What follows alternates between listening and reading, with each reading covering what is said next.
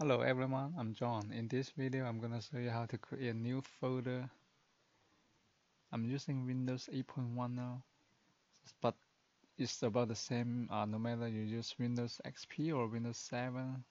Um, in here, I'm inside my document folder, and if I want to create a new folder inside my document, I right click any empty space in here, just right click on it, go to new here, and then slide your mouse over to the list here, and then you see a folder on the top, and then click on it, just one click, and then don't touch anything, and you type in a new folder name. For example, I'm gonna use a test folder here, and then once finished typing the name and click on any empty space right here, and then the name is on the folder.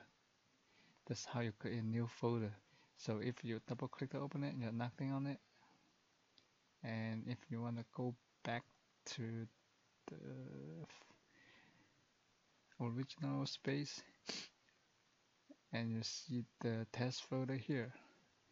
Same thing, inside this test folder, you can create another sub new folder here. Just test folder 2 and hit enter key. Same thing. So it's name it as test folder 2. So if you're gonna go back here,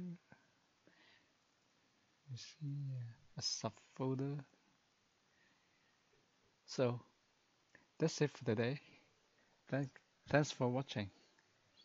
I see you in next video. Don't forget to subscribe my channel. Thank you.